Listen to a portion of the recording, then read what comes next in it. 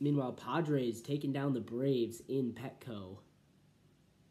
Braves looked a little bit gassed in that game. I think Atlanta was suffering just from being tired. They played that doubleheader on Monday, and it was emotional, and they got in, but the Padres clearly looked better. They looked more prepared for that game. Petco was vibing.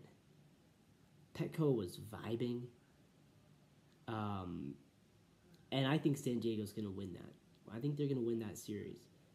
And that's going to set up a matchup between the Padres and Dodgers that's going to be really exciting. And for the Braves, if they could come back, it'd be pretty epic. But they've had a good season regardless. And without Acuna, without Austin Riley for the second half, without Spencer Strider, they've had a good season. But I think the Padres will get game 2.